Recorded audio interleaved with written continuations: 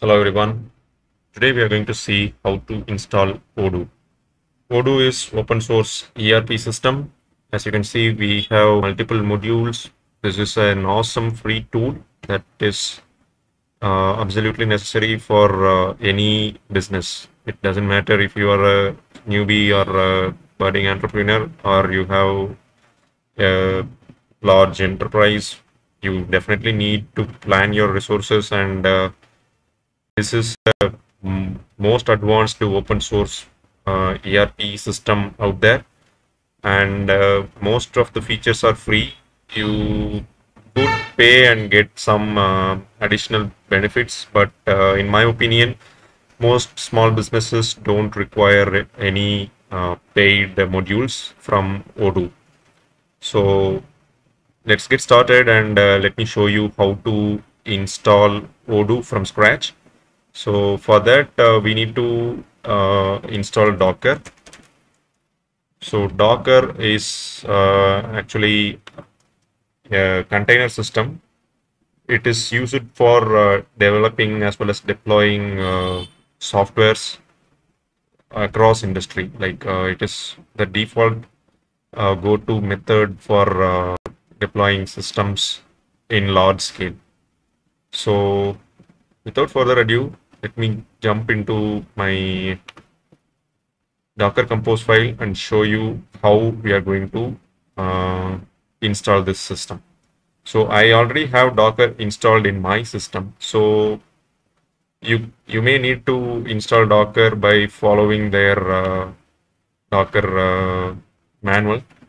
Like you can just go to their website and follow their on-screen commands, just copy paste, and it will be installed. So once you get it installed, Docker, you can just start using this Docker compose file to get your Odoo system up and running. I will provide the link to this Docker compose file in the link in the description, so you can just copy this and paste it in your system. So basically, we are just saying this Docker compose software to pull this image Odoo latest. So from where this is coming? So let me show you hub.docker.com. This is this is like the marketplace for almost all software you may know. So you can install almost all of the open source software by pulling the images from this source. So by default, Docker will be configured to get your images from this this source. So you don't need to know these things, but it is nice to know like where that what each commands mean. So if you don't want to like understand or know how Docker works, that's fine. But I am just giving a brief introduction about how the things, everything is coming together. So we are getting this Odoo image from your from Docker Hub using this command. When you're running Docker compose up, the command in your command line, it will connect to the internet and pull this image from there automatically. And this image is depends on DB, which is defined here. Okay, this DB is mentioned here. So whenever it comes here, it will just go here and start pulling this image, which is PostgreSQL database. As you may know, this is the most powerful open source database out there. So we are just defining some environment variables to provide the necessary launch commands for the PostgreSQL instance. So you can see Postgres is also available here.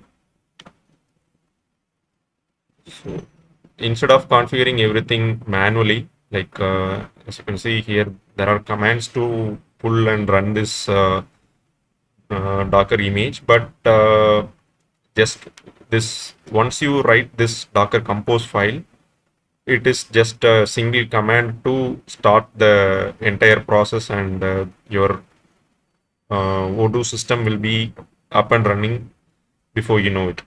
So that's how simple it is to get your system up and running with Docker. So as you can see, we are pulling the PostgreSQL image here, and we are defining some environment variables for it, and we are defining volume for storing our data.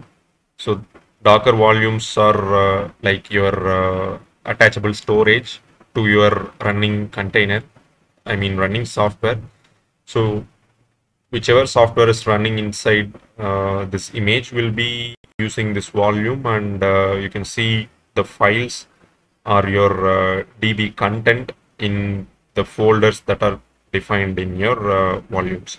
So simple stuff. Most likely you will never go to your volumes and check for the stuff in there, but these things are nice to know. And then we define the secrets in PostgreSQL password, which is reading the password from your Odoo PG pass file, which I have defined here. So this thing can be anything. You can randomly type some things, and it will be considered, it will be taken as a password to your PostgreSQL DB. So as you can see, PostgreSQL password file is mentioned here, right? This same file, the same password is being used in everywhere, and this one, this run secrets, is set using this Odoo PG pass file, using this directive from your Docker image. So you can find all the commands in Docker documentation if you want. So I'm just telling you this. This is where your database's master password is lying. All right, let's just start our Odoo instance using this command, docker compose up. So if you leave it as docker compose up, it will give you these details in your shell. Okay, I have used lots of special characters here, that's why it is throwing some error. Let's see. Let me quickly stop and restart it.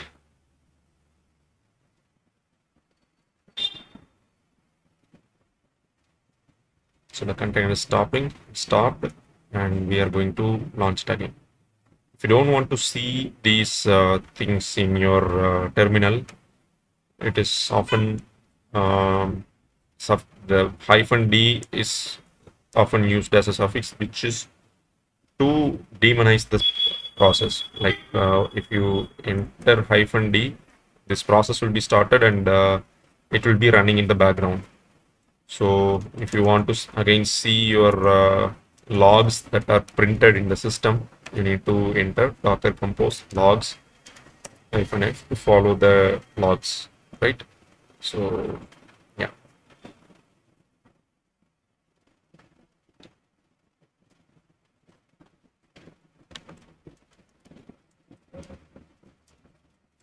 Okay, this is the password I have already created, and actually this password was already used, and it already created some images, Docker images. That's why when I change the password, it is not working. But if you are starting from scratch, you can define whatever as a password here. Okay, let me quickly start Odoo again. So Odoo is started, and we are going to see the logs here. So the HTTP service is running. Okay, you can see 8069 as the port here. But if you go to your Docker compose, the 8069 is forwarded to 9069. This is just to, like, if I have some other processes that is using this 8069 in my host operating system, I need to define some other port name so that it will not conflict with that. It will not compete for that same port name. That's a minor detail. You can, but you need to mention this ports here so that Docker system will know what are the ports need to be exposed from within the container. The container may be listening on several other ports like port 80, port 443, but all we care about is these 8069 and 8072. These two ports are required for creating or communicating with your Odoo server. Okay, these two ports are now forwarded to 9069 and 9072. Let me go to my browser, and I am running it in my local computer. So localhost port number 9069. 9069. You can see this is your when you first install it for the first time, you will be seeing this screen. So this password is generated by Odoo for managing your Odoo database. So this password is a master password for your database itself, and this password is for your Odoo related tables and Odoo related users will be created using this password. Make sure to copy this and save it somewhere safe. I am just going to save it in my Odoo folder itself. Okay. Before that, let me show you how you would create it from scratch. Let me create a folder named scratch, and I am going to copy this Docker Compose file, and that's all. I am going to close this Docker Compose. So Docker Compose down is to terminate your server. So this is used to stop your ERP server. This is you will not often do this, but you can stop the system using this command. So here we can see we have Docker Compose file.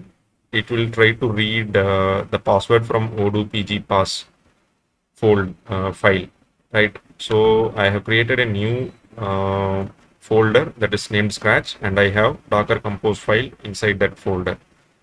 That's all. I'm going to create a Odoo PG pass. This is our password file. So this password file needs to be inside the scratch folder, because from there I will be doing everything so you can better understand how these things are working. This is the directory, basic folder, and inside the folder we place the Docker Compose file, and we will place a random password. Okay, we just save the password, and we will move to that folder. Okay, cd into scratch. So now we are in the folder scratch. We have a couple of files here, that is Docker Compose and Odoo PG pass. From here you can run Docker Compose -d. It will just create several containers with your scratch prefix, because we have already created a Odoo ERP system inside this Odoo folder. So this will, most things will be automatically created for you, because you are writing from this Docker Compose.yaml file. So now we have this container up and running. Let me quickly check if there are any errors using Docker Compose logs -f. Okay. So the DB system is up, and yeah, our server is already running here. Okay. So let us quickly go to our localhost 9069. So as you can see, we have our this is how you will be welcomed into your Odoo system. You will be greeted with some password which you may require when you do certain things inside Odoo, like making changes in any of the module, making changes in your DB structure. If at all your application demands it, you will need this password. And let us create a new file and save this password. I'm just naming it as pass and saving this file, but you make sure to write it down in somewhere safe. So all of these things are in my local system, and I will destroy everything once I complete recording this session. So I am just showing you all these passwords without any, blurring or something. So that's all. I'm going to name this as tutorial DB. You can name it your company name or DB for better creating Odoo DB. So then I'm going to Rajesh at makeitnow.in, and I'm going to use a random password, securely created random password, and phone number. So if you have any requirement to install or debug your system, feel free to contact me in this number 9698208400. Country is India, and I'd like to populate this DB with some demo data so I can better show you how this system works. Okay, I'm just going to click create database. So this will take some time for populating the demo data, creating the DB, and all those things. It will take some time, and you can track the progress or what is going on in the background using your terminal. So as you can see, this is doing some work. The tutorial Odoo DB is being populated by Odoo ERP system. One fun fact is basically Odoo is a large Python application. It is a Python and Node.js application. So yeah, we have completed everything, I guess. Now I'm going to log in with the username and password I have saved earlier. And yeah, it is showing password.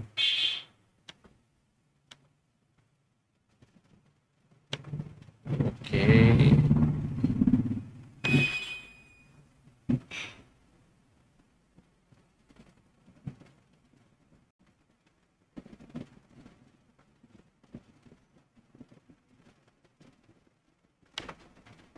Nine 069.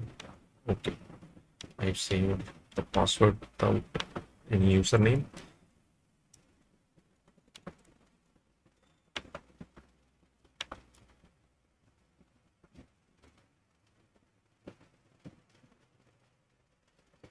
So yeah, as you can see, you will be greeted with this page once ERP is successfully installed. And yeah, we have sales, most of the things here are free, and you can activate these modules, and when you click this module, it will go into a blurred state where it will not receive any input, and you will see the progress in your command line. So even if you close this, you can again start and start looking at your logs using this command docker compose logs -f. The only catch is you need to be in the same folder as your docker compose file. This docker compose command reads your docker compose file, docker compose.yaml file, and just starts doing things based on the content of your Docker Compose file, right? So Docker Compose logs. So it is doing several things for installing the sales module. So it's taking quite a long time. Let's wait.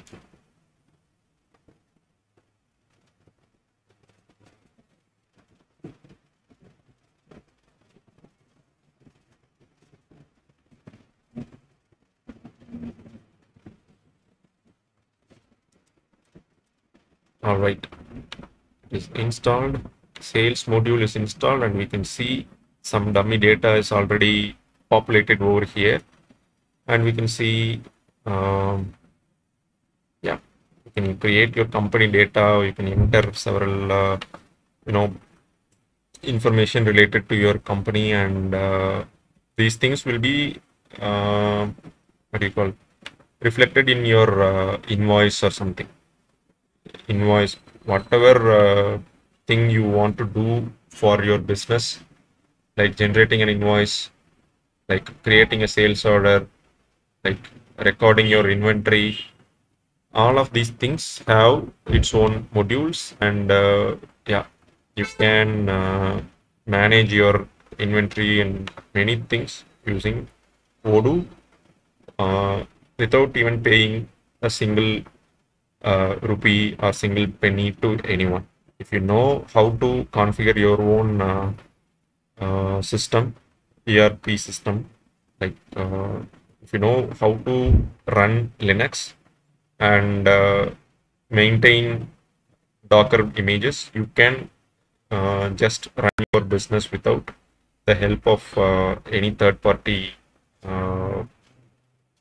software like Zoho Books, or Zoho CRM, Salesforce, or QuickBooks. There are literally thousands of paid software that are so yeah, you get the idea that for very little effort you are getting a lot of return when you install Odoo. So yeah, I think I'll end this video here, and we will support you to install, or we will support you to make this into make a new website, or make a project management system, make a manufacturing resource planning MRP system. So we can literally do hundreds of things with just a simple single Odoo system. So let us know how your business may how your business may benefit from installing Odoo in your premise. So this thing, you don't even have to pay for any cloud provider if your workload is low. If you have, let's say, 100, 200 people maximum, you can just run your ERP system on premise. So yeah, I'll finish this video on this note, and I'll be happy to read all the comments in case if it is helping. Also, I'll be happy to know if I have made any mistakes, and just give me fair criticism. Thank you. Thanks for watching, and we'll see you in another video.